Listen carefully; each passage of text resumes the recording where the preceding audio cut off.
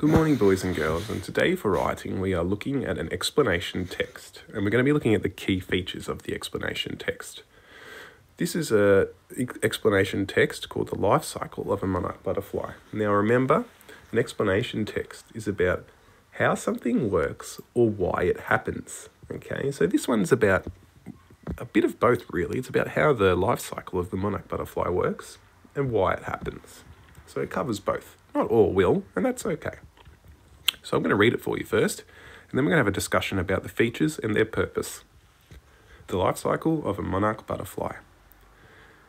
Did you know that a butterfly begins life as a caterpillar?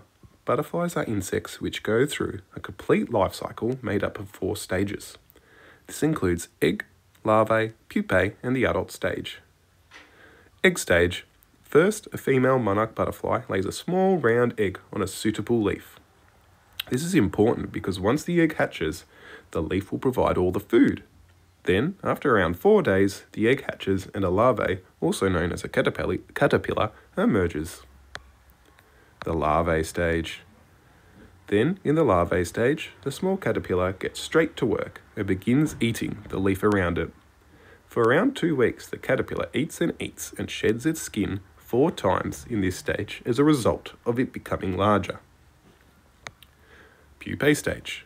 After that, when the caterpillar is 2 weeks old, it will find a place to create its chrysalis and shed its skin one last time. This is usually on the underside of a leaf. This is known as the pupae stage and lasts for 8 to 10 days. Inside the chrysalis, the caterpillar is developing wings to transform into a beautiful butterfly. Adult stage. Finally, once the 10 days have been completed, the butterfly slowly emerges from the chrysalis and it begins to create a straw out of its proboscis. It then sucks the nectar through the straw. The blood pumps through the body of the butterfly and into the developing wings, therefore causing them to fully expand in a few minutes. The transformation of the butterfly is then complete.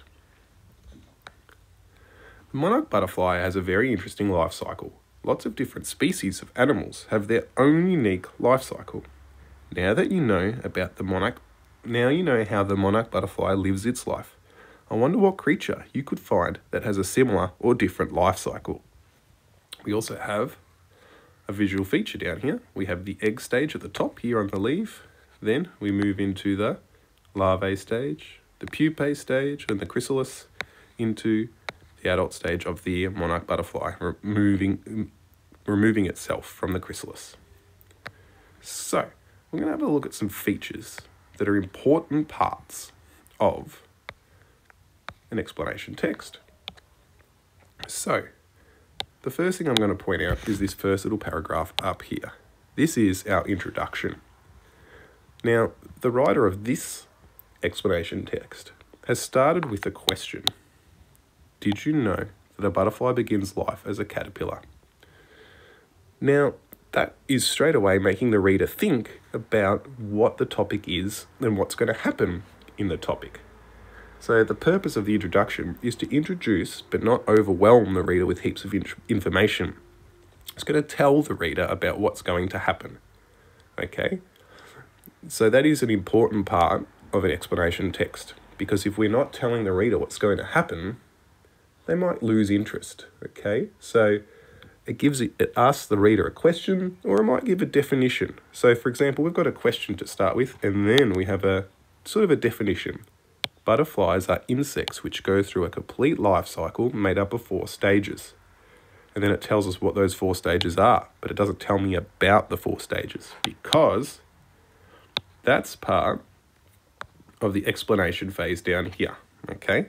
So, as I just move down here, we have the explanation stage. All these stages are listed in what we call chronological order, from the beginning to the end. It wouldn't make much sense if we started our explanation with the adult stage, because that's the final stage of the butterfly's life cycle. So, the purpose of the explanation is to tell us all the information in chronological order, so the reader is able to understand what is happening. So, We have our first stage, which is the egg stage, then the larvae stage, the pupae stage, and the adult stage. And this is where you can really give the information, give all the important facts. All right, the next section of our explanation text is the last final stage down here called the conclusion. Now, a conclusion is really important because if you don't include it, the reader might get lost or confused about what's happening. At the end, they don't know if it's finished or not. So a conclusion usually gives a summary or a general comment about the topic. Now, the writer of this one has asked its reader a question as well. It tells us how the monarch butterfly has a very interesting life cycle. It tells us that other animals have life cycles too. So it's asking you almost like a wonderment. It's asking you to think about other animals that might have an interesting life cycle. And then it's also asking you a provocation. I wonder what creature you could find that has a similar or different life cycle. So, when you are writing explanations texts, it's really important that you think about these three key areas. They all have a purpose, okay? The introduction's purpose is to introduce the topic and engage the reader. The explanation section of our explanation text, the middle section, needs to be in order and explain all the important parts of the topic. And if it's in order, it means the reader understands how it happens. And the conclusion is to summarize the important parts that have been shared, not add any new information, and maybe ask the reader a question